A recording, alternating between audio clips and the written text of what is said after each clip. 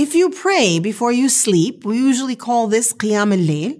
And if you sleep and then wake up, we usually call this tahajjud. How do you pray it? You've prayed Salat al-Isha, you've prayed your Sunnah of Isha, and now what? If you're going to pray Qiyam al-Layl, you can stand up and make intention for 2 extra rak'ah, and you just pray 2 rak'ahs, and then you can sleep. Or you can sleep after Isha, or do the dishes or whatever you do, and then you go to bed, wake up before Fajr.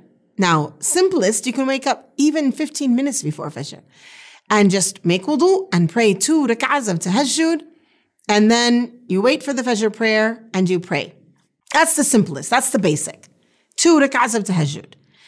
Now, here we have also Salat al-Witr. Okay, so Witr is a very strong sunnah, and it's meant to be prayed at night. So the next step we can say is we're going to wake up just a tiny bit earlier